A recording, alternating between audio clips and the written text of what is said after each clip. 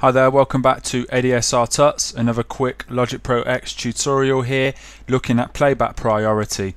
So it's quite a good workflow tool this, just when you're kind of looking at arrangements and wanting to jump around in arrangements and stuff like that. I've got my cycle set up here, so normally with Logic, with the default settings, it's just going to play this cycle selection.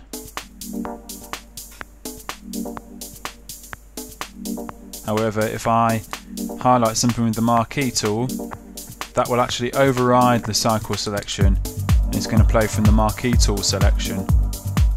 And if I have nothing selected there, either a cycle or a marquee tool, if I've highlighted a region, it will play that region. However, if I have a cycle set up and I have that region highlighted,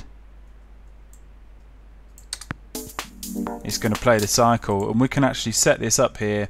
Go up to this play button here and you could either hit right click or control click and we get playback priority. So the moment play from marquee selection is the priority, then it's play from cycle, then play from selected region. You could also select to play from last locate position. So if I uncheck the marquee selection now and make it marquee selection, it's going to ignore that marquee selection and play from the cycle. So playback priority, pretty cool tip. Just if you want to edit how your arrangement or track is going to play back, you can actually do that there. Right click on the play button and playback priority.